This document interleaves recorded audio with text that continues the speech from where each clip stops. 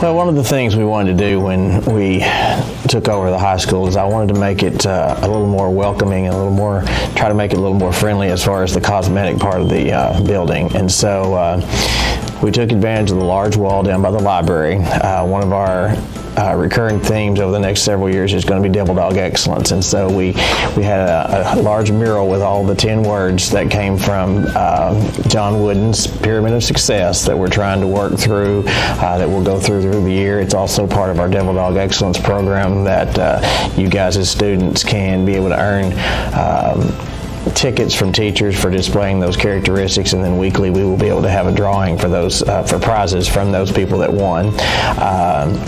We've also added some other additional logos above our door, our entrance door. I really like the one that says "We Are Marlton." That's something I think that gives us something to rally around.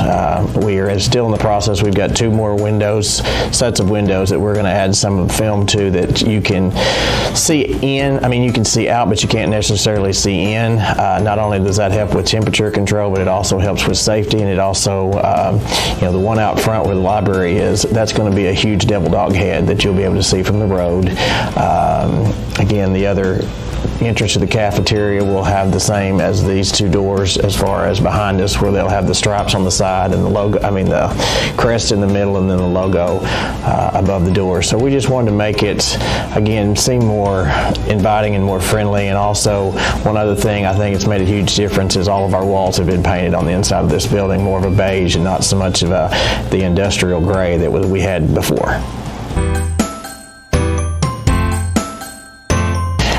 Well, we've kind of been working on those new features basically since about May of last year. We still have one situation that hasn't been taken care of. We've purchased 7 large screens TVs that will allow us to have our clocks on them, will also allow us to have announcements or anything like that. If we had to go into a lockdown or something like that, we could broadcast those across the TVs, fire drills, all those kind of things. And so we're working on still trying to get those things finished up so we can use those. But it's taken pretty much all summer to do the painting and the logos and those kind of things.